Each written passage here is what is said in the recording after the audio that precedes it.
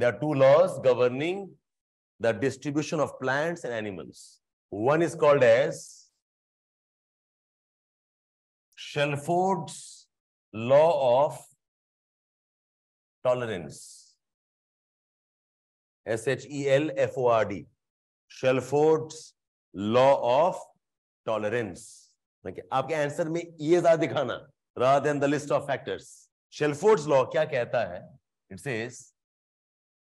It says, if on the y-axis we are plotting population, and on the x-axis I am plotting the gradient of a physical factor, say temperature का gradient या फिर rain का gradient, ठीक है?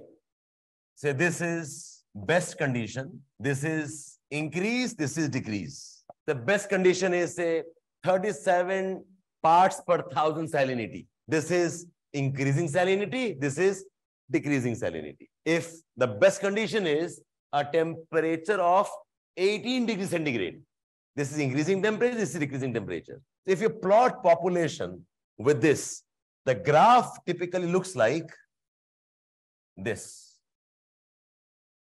Mathematics mein ya science mein, we call this as normal graph or called as the bell graph bolte hain isko. It's called as normal distribution. Okay. Jahan par best optimum conditions hai, wahan par you have maximum population. You move away from it, there is a zone, okay, of stress, and then there is a zone of intolerance. Isko bolte hain, this is called as the zone of tolerance.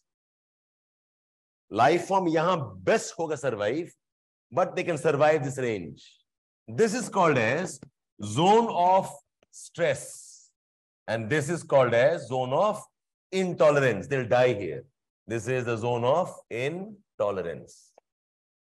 Shelford's law in terms of population plotted against the gradient of physical factors. Yes, इस graph को बोलते हैं, any graph जिसमें ये pattern आता है is called as a bell graph.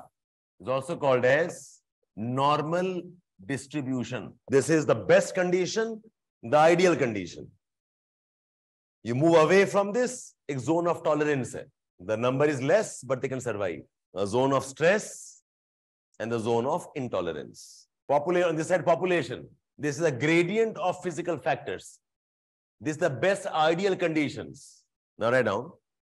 The graph depicts how the population of a species varies. The graph depicts how the population of a species varies in a gradient of physical factors.